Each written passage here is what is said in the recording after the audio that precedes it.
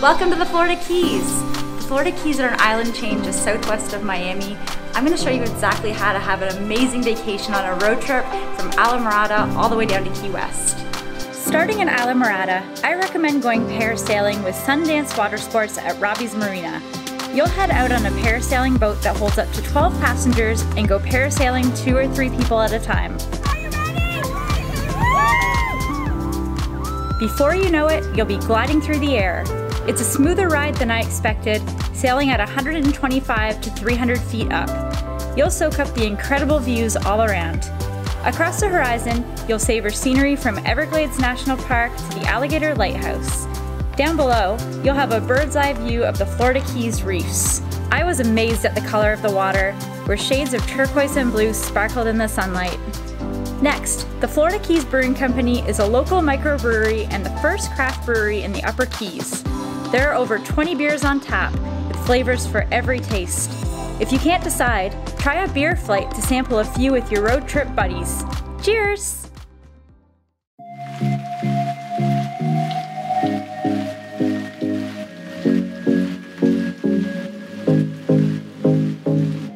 I've made it all the way down to Key West, and it's just such a fun and lively city. I recommend spending at least 2 or 3 days here just soaking up all the sights and sounds of the city.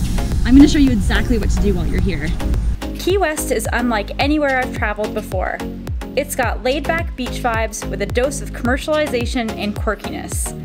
The warm climates, great casual restaurants, and happy hour specials remind me of the Caribbean. And then there's the quirky side of Key West, with the interesting characters you'll meet in a town dominated by chickens. Don't forget to have a key lime flavored dessert while you're here. First stop, the popular Hemingway Home and Museum that I was most drawn to for the cats. Hemingway loved cats, and his first cat, Snowball, was a polydactyl cat. This meant that she had an extra toe on each paw, looking like she's wearing mittens or has thumbs. As most of the cats at the Hemingway home are descendants of Snowball, almost all of them are polydactyl too. Walk around the home to view unique Hemingway artifacts, photographs, and of course, meet the cats who live there today. Across the street is the Key West Lighthouse, the only lighthouse in the United States entirely within the city limits. Ascend 88 steps up the circular staircase to the observation deck at the top for brilliant panoramic views of Key West. An interesting fact about the Key West Lighthouse is that its first lighthouse keeper in 1848 was a woman, which was unheard of back then. The Key West Butterfly and Nature Conservatory is a peaceful retreat. Go for a stroll around this climate-controlled, glass-enclosed habitat to witness hundreds of colorful butterflies and flowering plants. There are also 2 rescued flamingos that live there too. Feel your stress melt away as you wander around this tropical paradise, admiring up to 60 species of butterflies. A fun activity that you might not have tried are the Key West hydrobikes. It's like riding a bike on the water without getting wet. I love witnessing the beautiful pink and purple sunset skies from out on the water. Now, it's time for a mojito class at Key West First Legal Rum Distillery. These guys are experts of the Cuban mojito, and they'll show you how to host mojito parties at your home too. It's all about the perfect combination and techniques to combine sugar, key lime juice, the proper amount of fresh mint, muddled of course, and then it's all about choosing a high quality rum, top it off with some soda water, and you've got yourself the perfect mojito. If you're looking for sustainable, eco-friendly, and fun things to do in Key West, my favorite tour of all goes to Honest Eco. Board Squid, one of the first electric-powered passenger boats in the USA that they built from scratch.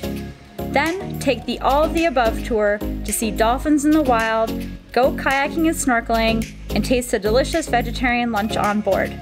The staff at Honest Eco are amazing trained biologists who focus on conservation and ethical wildlife viewing opportunities. So we're having a fantastic day out here kayaking along the mangroves. We're seeing lots of birds, just so much wildlife here, and it's just so beautiful.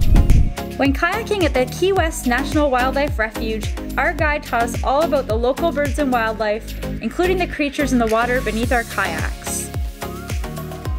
So this is a Cassiopeia jellyfish. We just scooped him up from the waters here, and really, really cool. We're gonna put him back, don't worry, just thought we'd take a closer look.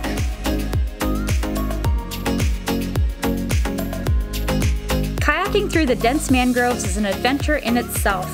Me and my kayaking partner managed to get stuck several times in the branches before we figured out our strategy to make it through.